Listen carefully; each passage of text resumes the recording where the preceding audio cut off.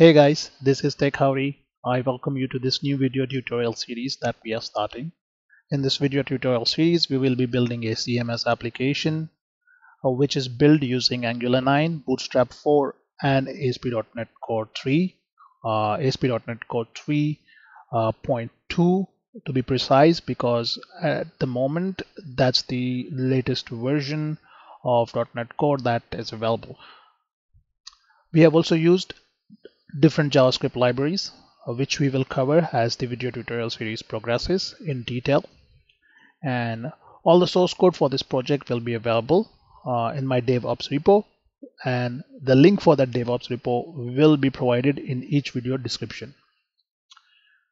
Now, in this video tutorial series, we are focusing on setting up our development environment.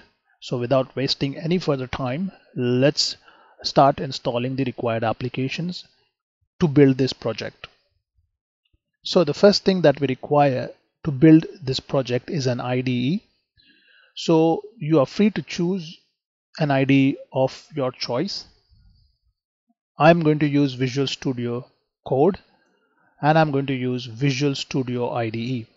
Now Visual Studio Code can be used when we will be building our Angular application, Angular part of the application, and we will use Visual Studio IDE to build the ASP.NET Core part of the application, which is our admin panel, the backend. If you are a student, I recommend you to sign up on jetbrains.com and download the Rider IDE. And if you are using Mac, it's a really powerful and good IDE, very fast, and it's free for 1 year subscription if you are a student. And I'm not sure if this offer is still valid, but if you are a student, you can try downloading it, registering on JetBrains, and try to use this IDE. So you don't need to use Visual Studio Code or Visual Studio IDE for Mac. You can just use one IDE, really powerful and fast. So up to you.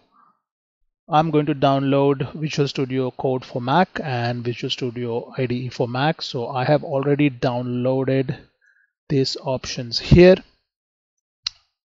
So I'm going to extract these files and install this application on my Mac.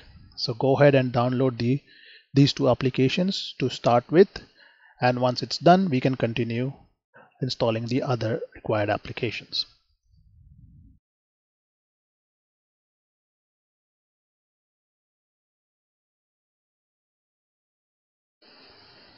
So now on this screen, you will be provided with options on what you want to install with Visual Studio Core, Visual Studio IDE. I'm going to choose .NET Core since we are building a .NET Core application. If you want these other stuff, you can install them, but since we are focusing only on .NET Core, so I'm just going to install .NET Core. Okay, so let's go ahead and install this.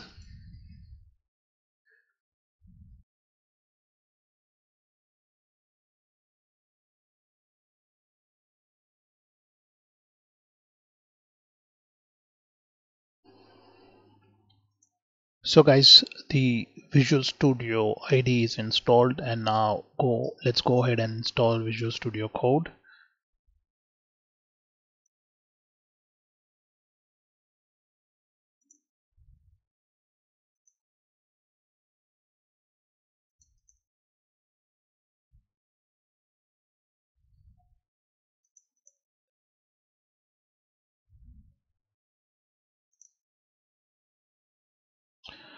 So as you can see, Visual Studio Code can directly be launched from the application, the unzipped application itself. So what we can do is we can just drag Visual Studio Code to our applications so that we have it available in our launchpad and we can use it whenever we want.